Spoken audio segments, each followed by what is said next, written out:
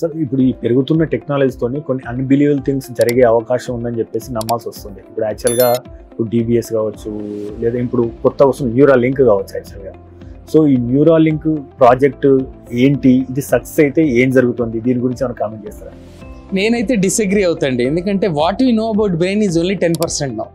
90% still we don't know. Yes, research is going on, things are becoming better. Neuralink అనేది very important is for stroke and spinal cord ఇంజురీస్కి. There is a possibility that we can bypass the injured segment and control functionality పెరగడం.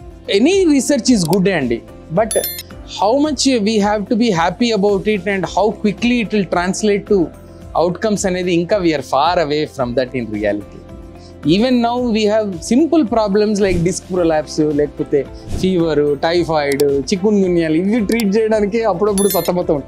People are dying because of dengue even now kada andi. Ippudu meer appudu so ivanni chronic illnesses avanni oka part of spectrum andi. Maybe in the west they have conquered all the communicable diseases and it's a different ball game. And India lo I am still early degeneration and communicable diseases. We have a lot to achieve in that. Then we can go to high end stuff and that. Definitely good progress, but I don't think in the next 2 to 3 decades these things will still be possible.